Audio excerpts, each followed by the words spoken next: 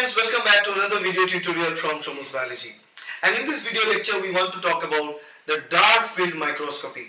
In this series of videos we are talking about the microscopy principle and microscopy mechanism of action. Now in the last video we have talked about the bright field microscopy, and I told you the working principle of bright field microscope.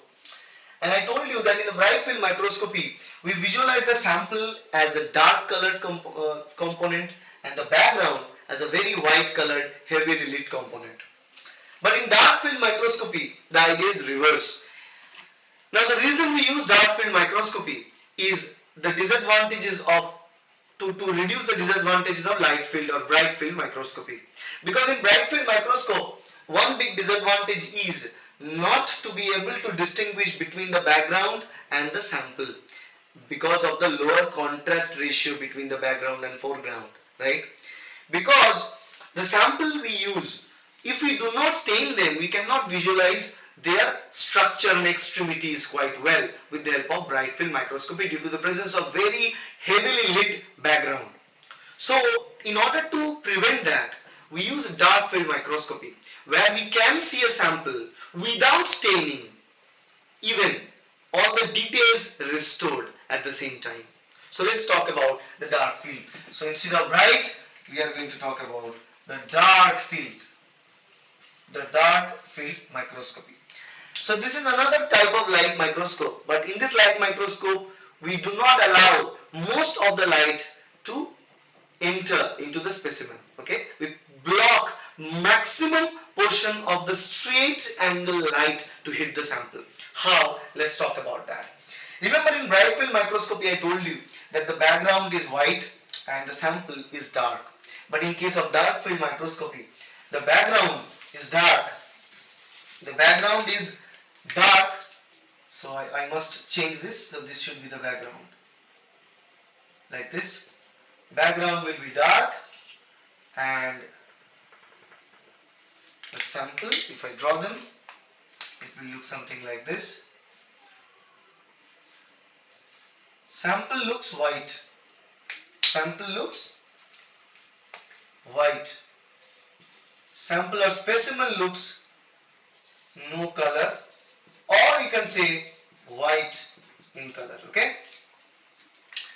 So in a dark field microscope, if we do not place any sample, okay, then the field of view looks exactly like black. It looks black when no sample is placed. But when sample is placed, we are going to see a black background and the sample, the region of the sample can be visualized something like this. And you can clearly see the extremities of the specimen quite well with the help of the dark field microscopy. Now the question is how exactly the dark field microscopy works.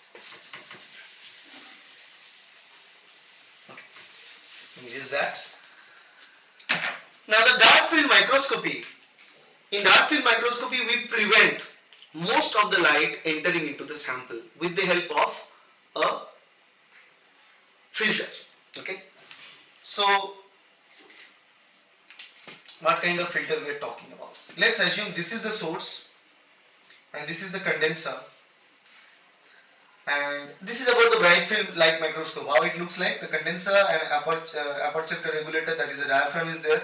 Then this is the sample, then this is objective, this is eyepiece. So normally in light microscope, light is hitting this,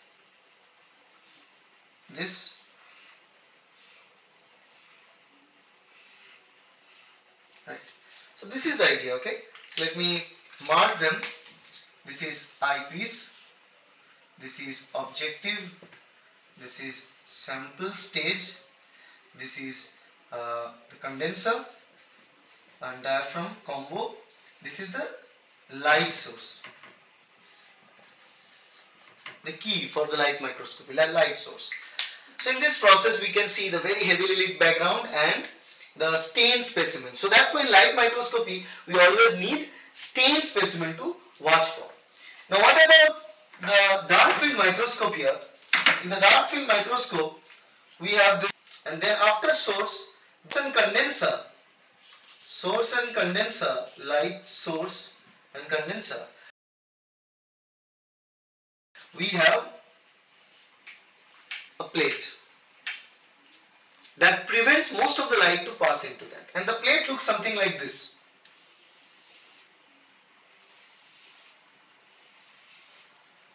You can draw something like this.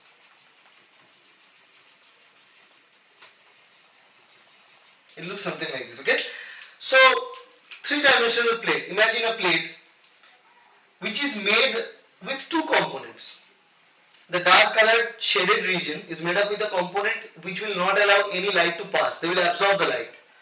And this white ring, white ring structure will allow the light to pass. Okay?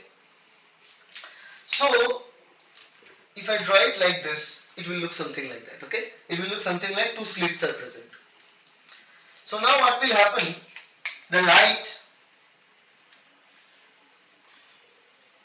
from the sample, from the source moves something like this. Now this is condenser. So we will hit the condenser like this, and they will move to the sample. This is the sample, and then we have the objective, then we have the eyepiece. So again, sample, objective, eyepiece. Now these lights are going to move to this sample. Let me draw it like this, straight.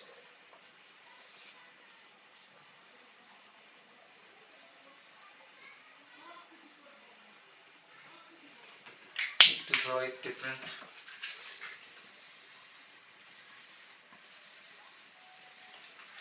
Straight light comes in,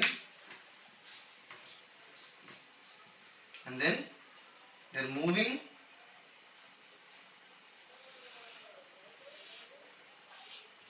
like this. Okay, so via condenser reaches the sample, and from the sample, this light, there are two types of light originated from the sample. Okay, one set of light, remember that the most of the light that is coming from this side. So there is a total length of light coming from the source, but it is blocked by this filter.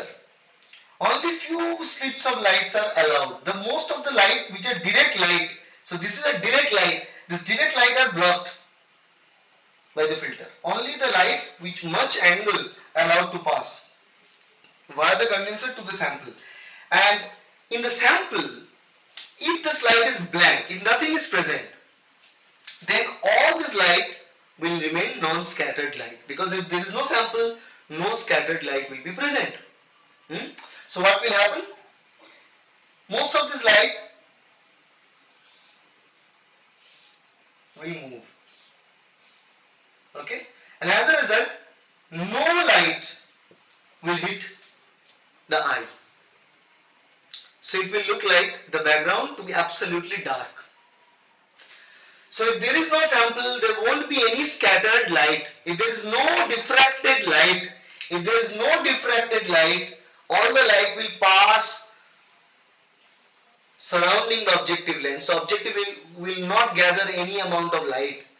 So we will not see anything in the background. The background will look absolute black, absolute dark. Got it? The difference between the light microscope of bright field and dark field. Try to understand. Okay? No sample, no diffraction. Let me write. No sample, no diffraction. But remember one thing. In bright field microscopy also, if there is no sample, no diffraction. But now we will see the other difference is when the sample is present, then some amount of light will be diffracted, okay, by the sample. So let's say the blue colored light is a diffracted light which is gathered by the objective, and that light will be projected. That light will be projected in the eyepiece or ocular, we can see an image. Image of what? Only the light coming from the illumination to the sample or subject.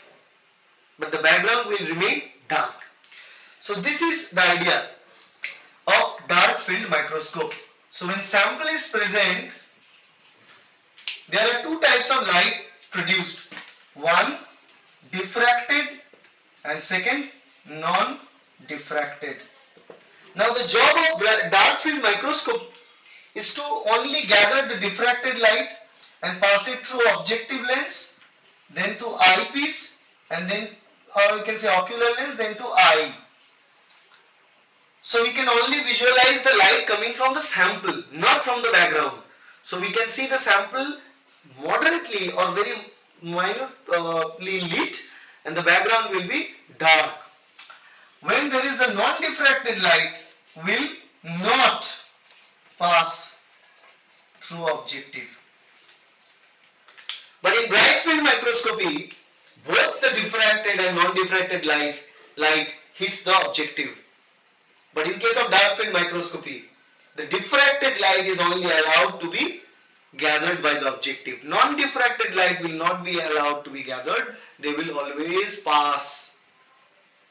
Okay? And as a result of which, we can only see the sample to be gathered some amount of light and the background to be absolutely dark. That's why we see a sample in the absolute dark background, and it gives us high amount of contrast. Because anything, if you imagine the background is dark and you're drawing something with any color, it's going to pop up with high contrast. Okay, you just make a dark background and take any color in your computer, either it's white, yellow, green, red, whatever color you pick, you're going to almost see that. If it's light color, you're going to see that with much higher contrast ratio. That is the job of dark field microscopy. Because in dark field microscopy, we can be able to see single cell organisms like paramecium, amoeba, okay, or we can see different plant spores. We can visualize them quite well, because these structures, they have almost like many of the extra cytoplasmic structures, or you can say the, let's say this is one single cell organelle, and they have the cilia coming out of the cell. You cannot visualize the individual cilia with the help of a bright field microscopy, because it will all seem saturated with light. But in dark field microscopy, you can see the heavily dark background, and individual cilia is a small white lines. But still you can understand about the overall shape and structure of the specimen that you are looking under a dark field microscopy. So the job of dark field microscopy is always to give us a better resolution of the image with the help of very dark background and very light colored specimen to generate contrast and to find a proper visualization of the shape and size, not size but shape and overall structure of the sample. Not only for the external extremities of the sample, but you can still see some of the internal structures. If they have any nucleus or any part of the body, you can still see, because of the position of different cellular components in different focal points, you are going to still see a different image depending upon the scattered deviations. But still, that can be well understood with the help of confocal microscopy. We are going to talk about the latter. But with the help of the dark field microscopy, we can visualize the size, the shape and structure, not size but shape and structure of the specimen. We can visualize their extremities quite well. Now, for your understanding's sake, I am going to show you a picture, an image in my computer showing the contrast between the light field, like bright field microscopy with that of the dark field microscopy. And you can judge it yourself, the difference between the two. And you can see clearly for this specimen, the dark field microscopy gives much better understanding. For this specimen, the dark field microscopy gives a much better and clear, what you can say, resolution as well as clear contrast ratio to visualize that. So now think about the advantages of dark field microscopy. Dark field microscopy is used to visualize the structure and shape of a specimen, and we can use specimens without staining them, because we don't need to put light through the specimen. We are blocking most of the light. Only the diffraction study is used to finally light the specimen a little bit, not very much. So no staining is required. Okay, so let me write that property as well. In dark field microscopy, no staining is needed. So you can clearly directly see a specimen as it is. So it's very good to visualize live specimen. It's very good to look at the hanging drop experiment to see the bacteria and any other organisms. They are moving and they are living conditions. So that's a big advantage of dark field microscope. But the dark field microscope is able to give us a better contrast compared to the bright field microscope. But this is not the best to give us the best contrast. Right? To get the best contrasting images, we need to rely on another variety of microscopy that is known as the phase contrast microscopy. In the phase contrast microscopy, we are going to utilize a different property of light and we generate a phase contrast. And what we mean by phase contrast, we are going to talk about in the next video. But utilizing the phase contrast, we are going to see the sample with even better contrast ratio compared to the bright field as well as compared to the dark field microscopy. Okay, but it's also sometimes used when we need to see the sample with the extremity structures with much details. Okay, to count them and all, it's always a great help, and to see the live cell imaging, it's also a very good and cheaper expense, because it only requires a filter which can be clearly fitted and adjusted to what we have as a light microscope, as an addition to the light microscope.